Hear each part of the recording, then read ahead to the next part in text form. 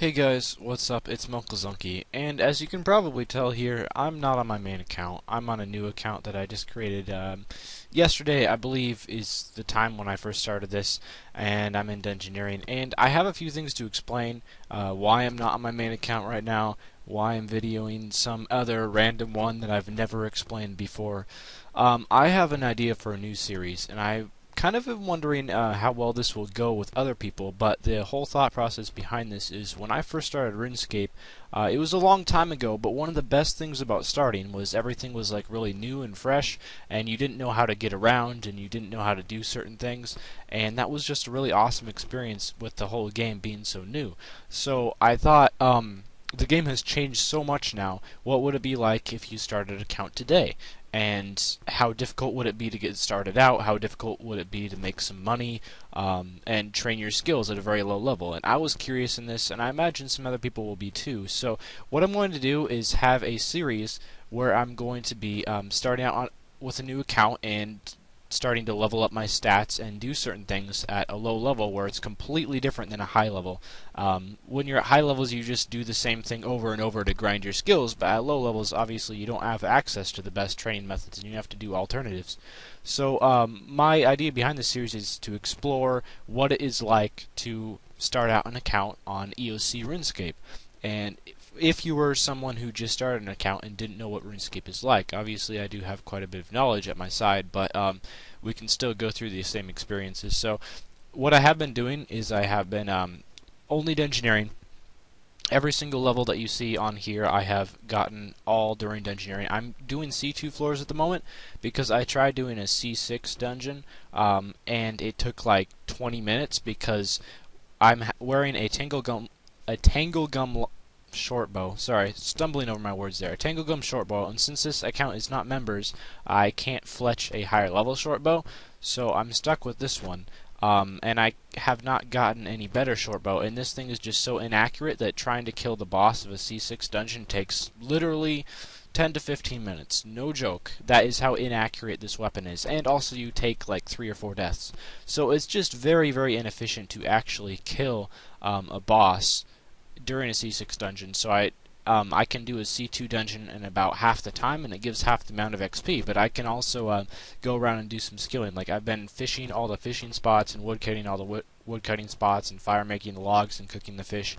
I don't know if I'll continue cooking the fish because that's kind of annoying, but I can get my my fishing and fire making and woodcutting up all very fast and all just within the dungeon, which I'm doing anyway. So I figured that was probably a pretty good way to start out, get some levels up, because this means I won't have to run around and mess with normal trees, cutting them because they can be pretty annoying to cut, or have to mess with catching the crayfish, whatever you catch at level 1 fishing. This is much, much faster. So that was the thought process behind this. But anyway, I just want you guys to let me know, is this something you would actually watch? Because if that's the case, I will make this account members, and I'll do all sorts of stuff. Probably do some Slayer right off the bat, but I'll train up all the skills gradually. Probably do some quests as well, and you guys can follow along while I make progress videos about this account. So just let me know how you feel about that, and yeah. Oh, this is a good boss, Gluttonous Behemoth. I love this boss because it's probably the easiest one in all of Dungeoneering. I also don't have any food in my inventory, so this might go badly. 1 food. I lied. Oh, yeah, this is going to be easy. Yeah, unfortunately, the accuracy on the Tangle Gun bow is very, very low, so even trying to kill, like, a level 10 monster, a level 10 Ice Spider, it just makes it really difficult. What's it called? The Novite weapons are a little bit more accurate, but they also do a lot less damage, so that's a minus. I'm trying to stick with range because I like range, personally. It's my favorite combat style, and 20 Dungeoneering, look at that. But yeah, if you're actually... This floor took me 12 minutes, but you got to keep in mind that I'm going around cutting all the logs and fishing all the fish, and I was also recording. But when you're actually trying, you can easily finish these C2 dungeons in like 3 minutes if you did not do any skilling. And that's like 250 XP in 3 minutes, which is quite good when you're just starting out at Dungeoneering. But Dungeoneering is one of my favorite skills, so I figured I would try it right off the bat. I had always been curious, like, how easy dungeoneering would be, like just barely starting out. Oh, I forgot these mysterious shades, they tear. Need to get some food here. But if this episode is well received, I will do another episode and possibly do some quests and some of those really easy free-to-play quests that take like 5 minutes, and possibly start off with some other skills as well. So just let me know what you think of this, if you're interested in what starting a new account brand new on EOC might look like and how easy that would be.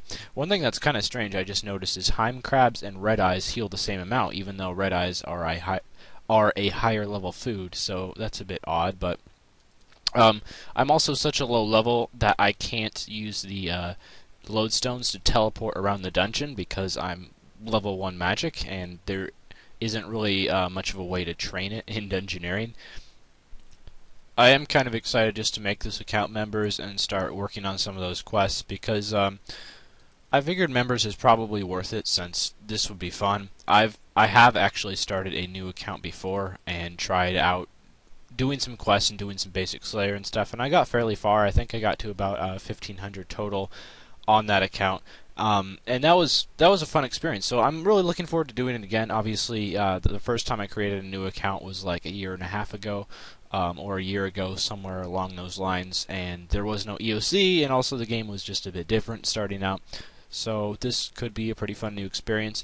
Also, I'm just interested in looking what combat is at low level. I imagine combat is probably pretty broken because most of the players in this game are high level players, and Jagex has fixed a lot of the higher level content. Of course, there's a new update today that was completely broken, but we don't have to go into that now. But for the most part, Jagex gets a lot of feedback on the more higher level content, and they can make it workable and fix problems.